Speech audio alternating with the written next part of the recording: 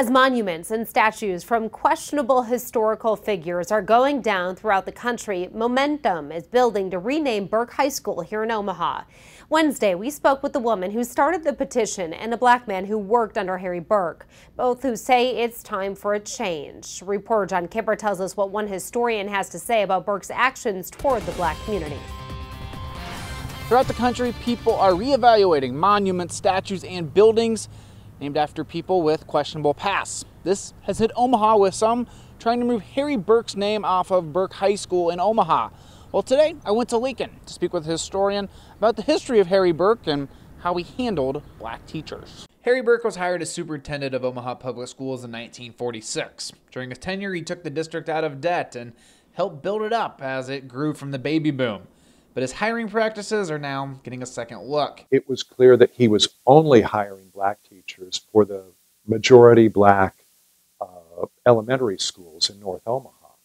Omaha Public Schools did not have a single black high school teacher. David Bristow is editor of History Nebraska, and over the past few weeks has been reading newspaper clippings diving into Burke's past. Bristow says at the time, Burke said there was simply not any qualified black candidates, but those in North Omaha would name names of qualified candidates and point out that white teachers were being hired with less credentials. So he had two different standards. Back in the 50s and 60s, Burke said he was doing this because of public pressure. Bristow says many officials back in the day would blame their discrimination on the public, never saying their true feelings. I think there was an element of cowardice to it, as well as an element of actual prejudice. Some have pushed back online, saying Burke had similar beliefs of many in Omaha at the time. That sometimes people will say, well, you know, everybody thought that way back then. But when we say that, who do we mean when we say everybody? We're thinking of the white people, because certainly Omaha's African American community was outraged.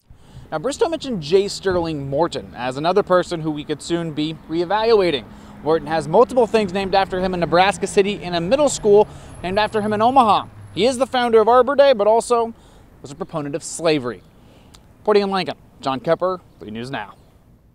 School Board President Mark Snow has told those seeking the name change that the board will discuss renaming the school in the near future.